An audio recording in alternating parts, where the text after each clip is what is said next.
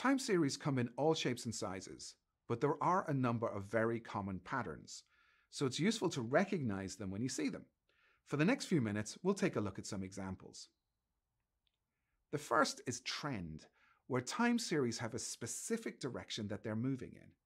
As you can see from the Moore's Law example we showed earlier, this is an upwards-facing trend.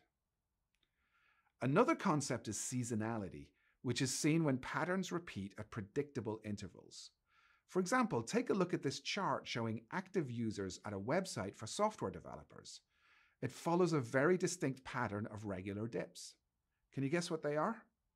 Well, what if I told you if it was up for 5 units and then down for 2? Then you could tell that it very clearly dips on the weekends when less people are working, and thus it shows seasonality.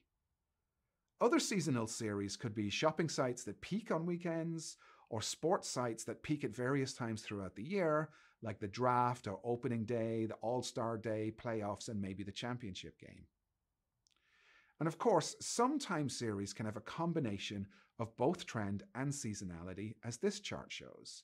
There's an overall upwards trend, but there are local peaks and troughs. But of course, there are also some that are probably not predictable at all, and just a complete set of random values, producing what's typically called white noise. There's not a whole lot you can do with this type of data. But then consider this time series. There's no trend and there's no seasonality. The spikes appear at random time steps. You can't predict when they will happen next or how strong they will be. But clearly, the entire series isn't random. Between the spikes, there's a very deterministic type of decay.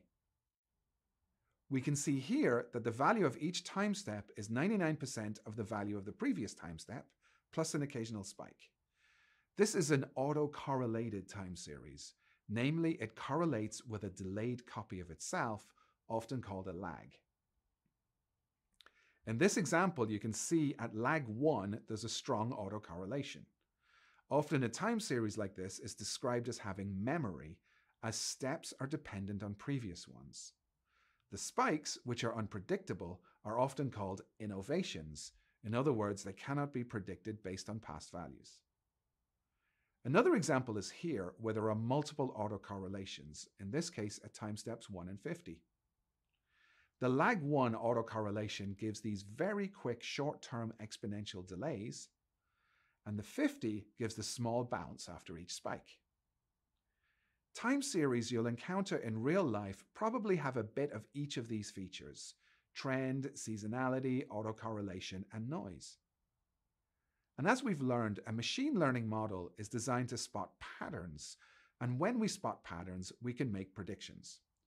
For the most part, this can also work with time series, except for the noise, which is unpredictable, but we should recognize that this assumes that patterns that existed in the past will, of course, continue on into the future. Of course, real-life time series are not always that simple. Their behavior can change drastically over time. For example, this time series had a positive trend and a clear seasonality up to time step 200, but then something happened to change its behavior completely.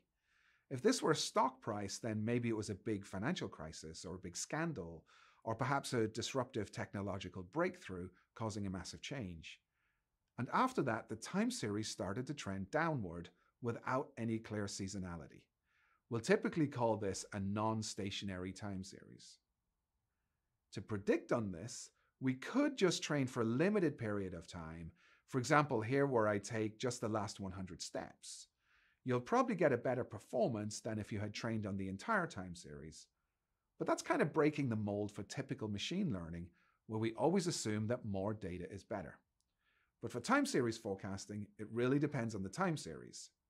If it's stationary, meaning its behavior does not change over time, then great, the more data you have, the better. But if it's not stationary, then the optimal time window that you should use for training will vary. Ideally, we would like to be able to take the whole series into account and generate a prediction for what might happen next.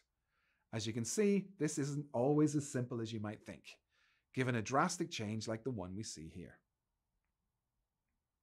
So that's some of what you're going to be looking at in this course.